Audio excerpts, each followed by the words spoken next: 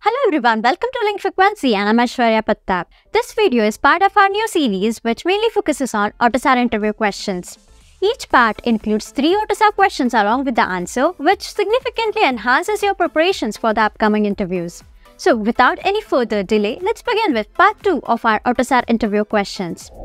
Well, we are back to screen mode where you can see Autosar interview question part 2 along with 3 questions. Let us quickly jump into our first question, which basically states, explain Autosar architecture. You can answer to this question in the following format. The Autosar architecture is based on 3-layer architecture module developed jointly by the stakeholders of automotive industry, including the automobile manufacturers, the suppliers, and the tool developers. This is a layered architecture with 3 components, that is application layer, runtime environment, and basic software layer. Let us look into 3 of them individually. The first one is application layer. This layer contains the software component responsible for implementing the vehicle's functionalities, such as engine control, transmission management, braking, and infotainment systems. These software components, known as application software components, are designed to be modular and reusable, allowing for flexibility and adaptability in the software design. Moving on to our next one, that is runtime environment, which is also called as RTE. The RTE layer serves as an intermediate between the application layer and the underlying hardware platform. It provides standardized communication services and interfaces that enable software components to interact with each other and with the hardware. The RTE ensures proper scheduling and execution of software tasks, enforcing timing constraints and managing resource allocation within the ECU.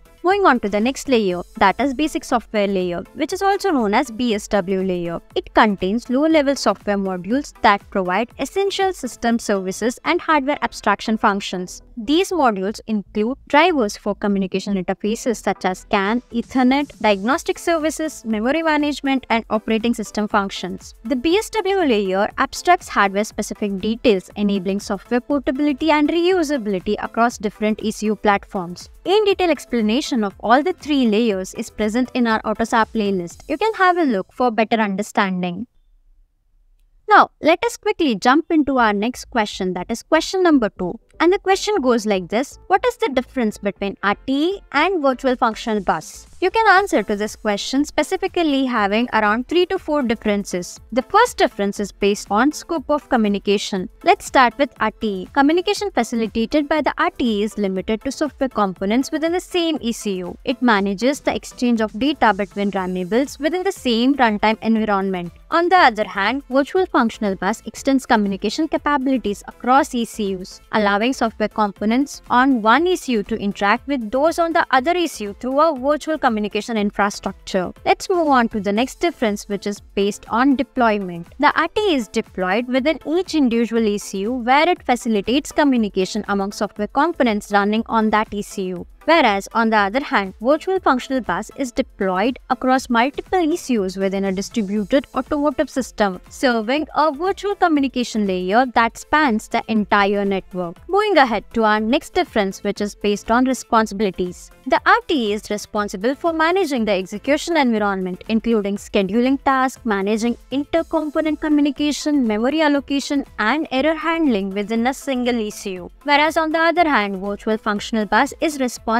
for providing a standardized communication infrastructure that enables communication between software components across different ECUs. It handles message routing, transformation, scheduling, and error handling in a distributed system. Moving on to our last difference, which is based on communication protocols. RTE often utilizes low-level communication protocols such as CAN, LIN for inter-ECU communication, whereas on the other hand, virtual functional bus supports a variety of communication protocols including CAN, Ethernet, and FlexRay for inter-ECU communication, depending on the network topology and the requirement of the automotive systems. Well, these were few differences between RTE and virtual functional bus. Let us quickly move on to our next question, that is question number 3, which basically states, explain the purpose of MCAL layer. Here, you need to be very specific and only talk about what exactly the MCAL layer is doing. MCAL stands for Microcontroller Abstraction Layer. It is a software layer in Autosar architecture that provides an abstraction layer between the hardware and the rest of the software components in the system. MCAL manages the allocation and configuration of microcontroller resources such as GPIO pins, timers, and interrupts. It ensures that the hardware resources are properly initialized, configured, and utilized according to the requirements of the software component running on the ECU. MCAL includes services for handling real-time events, managing interrupts, and coordinating timing-sensitive operations, ensuring proper timing behavior and deterministic execution of software tasks. It includes diagnostic and error handling functionalities to monitor the health and status of microcontroller peripherals and hardware components as well. It provides mechanism for detecting and reporting hardware faults, errors, fault tolerance in automotive systems. So these were the few purposes of MCAL layer. For detailed explanation of all the 3 questions, you can watch our Autosar playlist.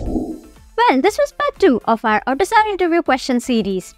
I hope you found the video insightful. For any queries, you can surely comment down in the comment section. Until we meet on our next video, happy learning. Tune yourself to make a difference.